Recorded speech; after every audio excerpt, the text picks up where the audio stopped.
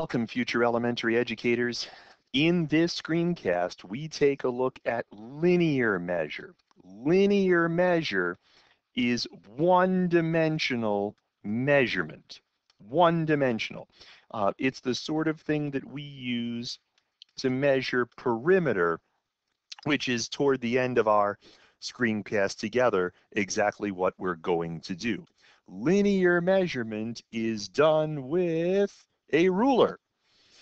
This particular ruler has two sides to it. This side is the customary or the English side. This measures in inches, right? That's what's on this side of the ruler. 1, 2, 3, 4, 5, 6 inches. And that makes sense. My screen's probably about 9 or 10 inches across, so 6 inches is probably fair there. On the other side, this is the metric side. The metric side measures things in centimeters. This is about 15 centimeters, and that, again, that makes sense given the distance here. You'll notice that about 2.5 centimeters is about 1 inch. That's pretty standard. About 2.5 centimeters is about 1. It's a little bit less because 5 centimeters is just a hair under 2 inches, but that's the rough idea. About 2.5 centimeters is about 1 inch. There are some other things you should know. The metric system runs on powers of 10. So 10 centimeters 10 centimeters is 1 decimeter, and 100 centimeters is 1 meter, and so on. Powers of 10 are useful like that. The other big thing that we know in the metric system is that 1,000 meters is a kilometer. By contrast, the English system has very easy to remember 12 feet, right? Very easy to remember. It's so easy to remember that I got it wrong. 12 inches is a foot, and 3 feet is a yard, and 1,760 yards is a mile. And so we can do those conversions if we so choose. So these are linear measures. They measure quantities in a straight line. So why? Well, because you have some figure like this one, and you realize that, I don't know, maybe this is 10 centimeters, and maybe this is 8 centimeters, and maybe this is 10 centimeters, and maybe this is 12 centimeters. And you want to find the perimeter of the trapezoid.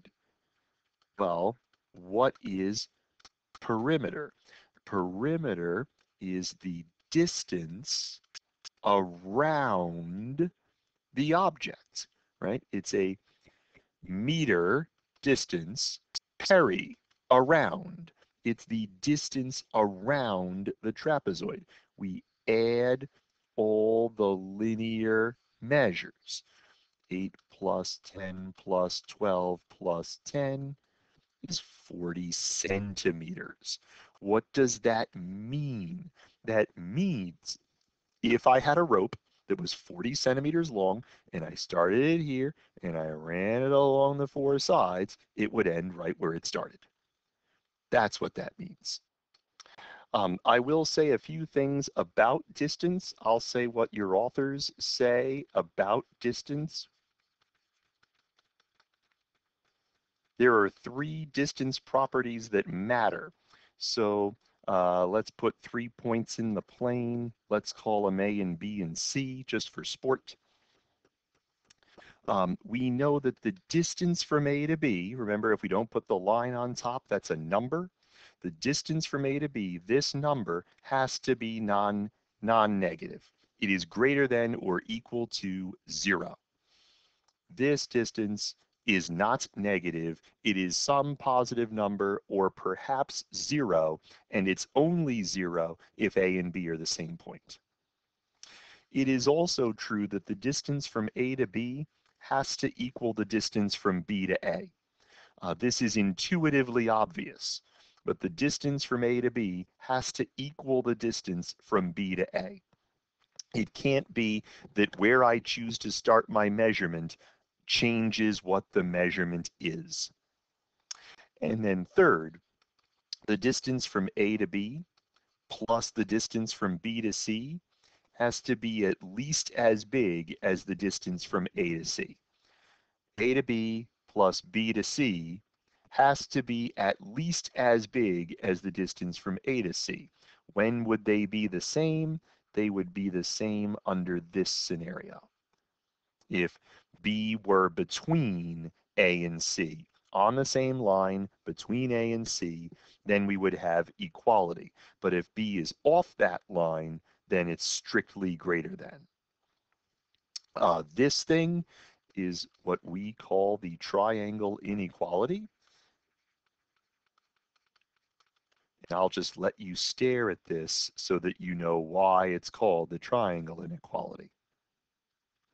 And for the same reason that as we talked about in class, you can't have a triangle where the sides are 20, 21, and 20, 21, because 20 plus 21 is not greater than or equal to 20, 21. Then this also has to hold.